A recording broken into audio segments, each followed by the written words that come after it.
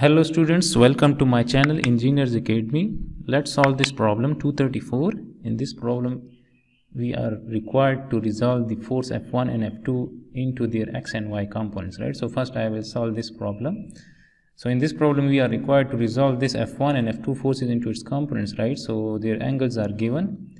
The F1 angle is given with the y-axis, right? So if we resolve this F1 into its components, so we will have one component along the y, right, and we will have one another component along the x-axis, right? So since F1 is making angle with the y-axis, then this will be F1y and this one is F1x, right? So this F1y is the cos component, right? So the angle is made with the y-axis, so then F1y will be the cos component, right? So we can write that this is F1 cos of 30 degrees, right? And similarly this is F1 sine of 30 degrees. So we can write that F1x is equal to F1 sine of 30 and F1 magnitude is 400, right? So we can write that this is 400 sine of 30 degrees, and similarly F1y is 400 cos of 30 degrees, right? Similarly, if we resolve F2 into its components, right, so we will have one component in this direction, right, and we will have one another component which will be acting in this direction, that is parallel to the x-axis, right? So as we can see that the angle is made with the x-axis, right? So this is the cos component, right? We can place this component here as well, right? So this is the cos component, right? So we can say that this F2x is, we can write that F2x is 250 cos of 45 degrees, and similarly if I place this component here, so then this is the sine component, right? So we can write that F2y is F2 sine of 45 degrees, or we can write that this is 250 sine of 45 degrees. And now as we can see that this F2x is acting in the positive x direction and this F2y is acting in the negative y direction, right? So we can write that this is the negative component, right?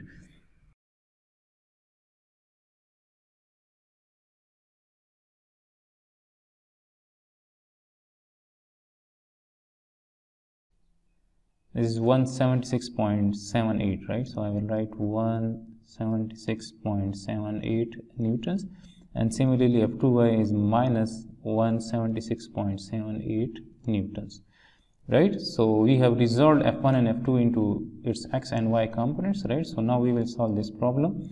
In this problem we are required to determine the magnitude of the resultant force of F1 and F2, right? And we have to find the angle of the resultant force with the positive x-axis, and that angle need to be measured counterclockwise from the positive x-axis, right?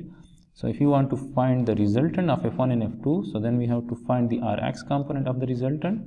So Rx component will be F1x plus F2x, and as we know that F1x is 200 and F2x is 176.78, so this will give us Rx.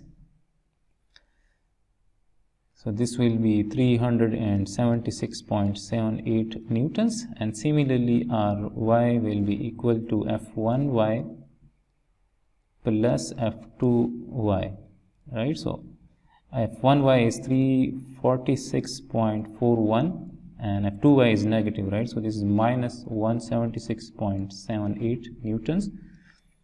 So this is 346.41 minus 176.78.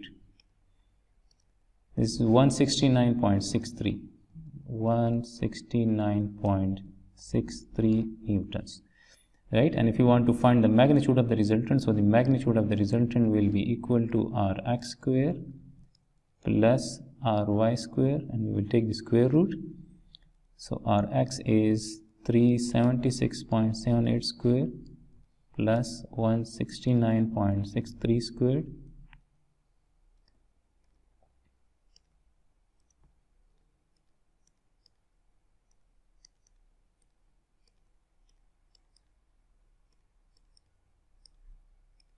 So the resultant magnitude is 413.20, right? So I will write 413.20 newtons, right? And we are required to find the direction, right? That is the angle measured with the positive x-axis, right? So if I draw the resultant force, right? So the resultant force has a component which is acting in the positive x direction. That is, let's say that this is the Rx component, this arrow, and let's say that this is Ry, right?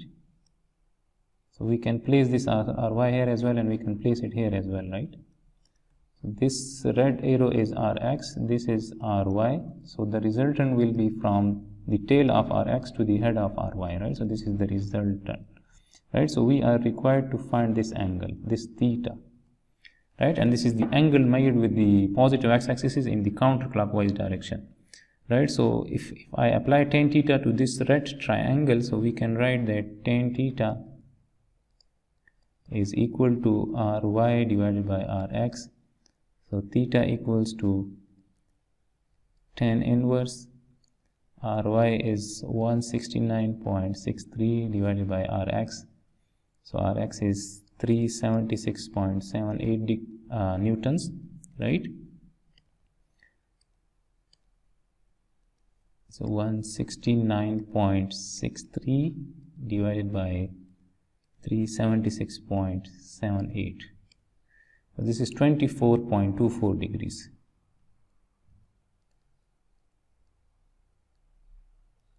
So this is the resultant magnitude, and this is the angle of the resultant with the positive x-axis, and this angle is measured in the counterclockwise direction, right? So this is the direction of this angle, right? So this is the solution of this particular problem.